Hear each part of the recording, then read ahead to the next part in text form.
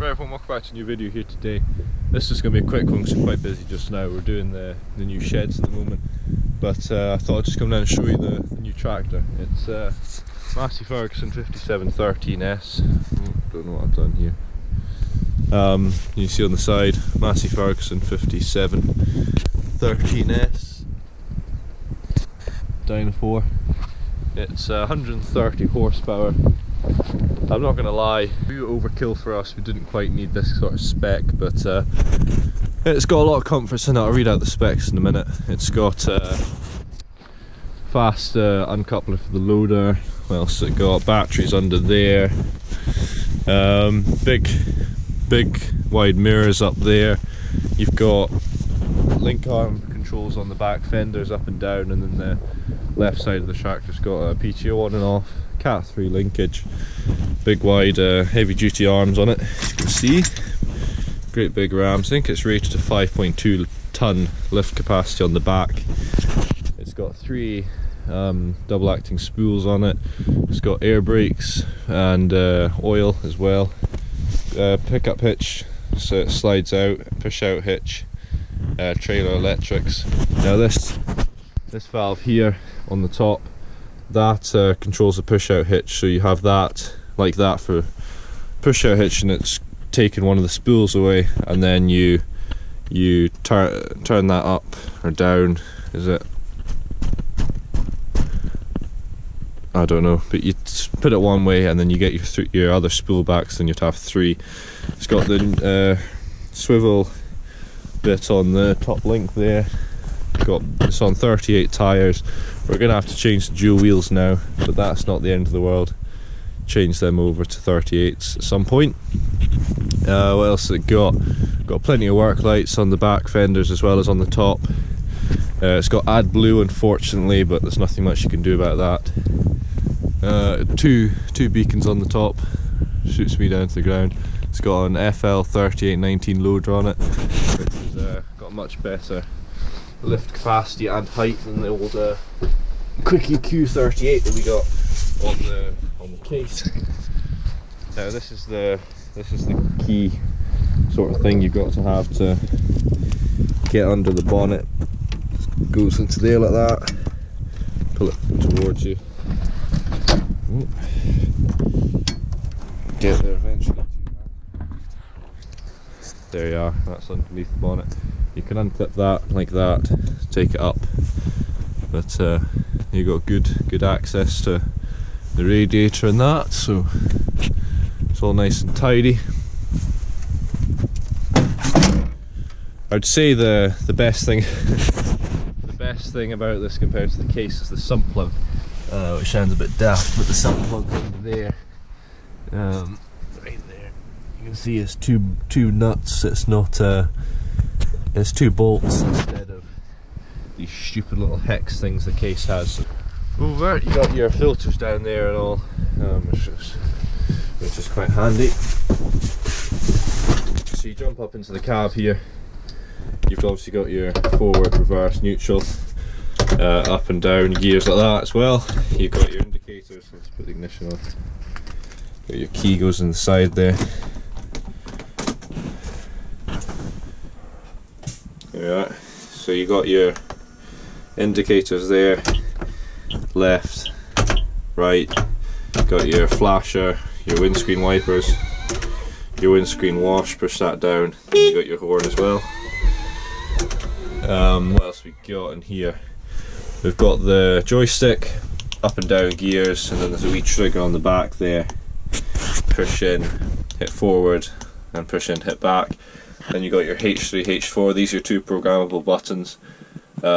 You can either have 4-wheel drive, diff lock, or engine rev thing on these buttons.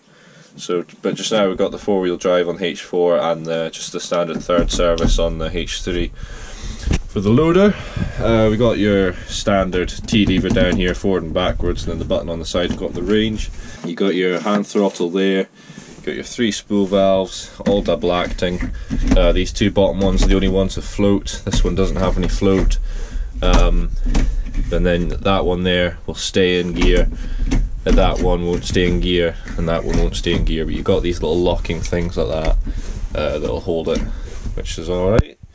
You got your linkage up and down like that, you got your thumb wheel there, PTO, I think that's for when you get out the tractor you hit it and it lets PTO keep running. Down here you've got 4-wheel drive diff lock, I think that's auto 4-wheel drive and auto diff lock. You got your lights, side lights and then main lights obviously. You got your hazard lights up here, see down on the dashboard there. You got your ploughing settings up here, you got your 540 eco, 1000 eco. This one doesn't actually have 1000 eco on it. Then you got your lights up here, that's your beacons and all your different lights and that stuff. Up there, what else we got? You got your mini fridge sort of heater sort of thing there. You got your aircon up here, got your radio up here, and plenty of vents around you.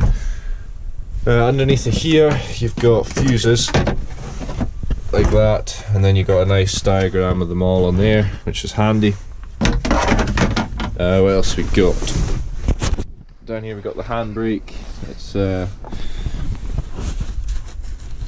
It's a Grammer seat, which is quite a high quality one. You've got your swivel chair on it, so you can swivel back and forth, which is quite handy.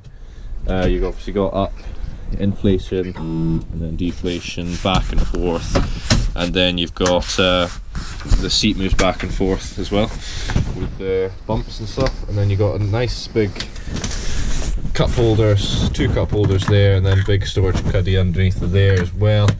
Got your rear windscreen wiper, and then hold it down for a rear windscreen wash. You've got your skylight there, that opens up fully as well. You just do that and that.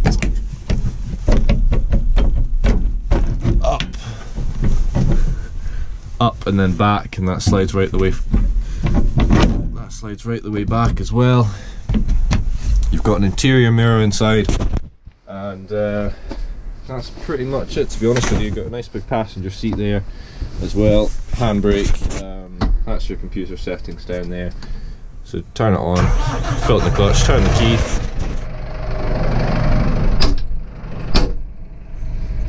Like so. So for just now we're in park.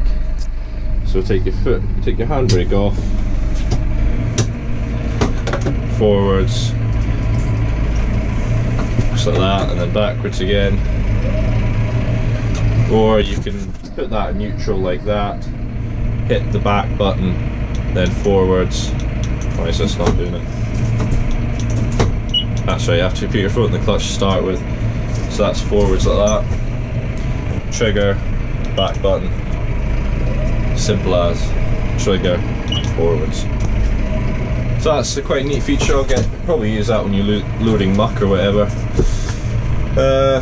So yeah, that's pretty much it. I'll read out the specification of this tractor for you just now, in case anyone is interested. Right, this tractor is Massey Ferguson 5713S, 130 horsepower, 4-wheel drive, essential specification.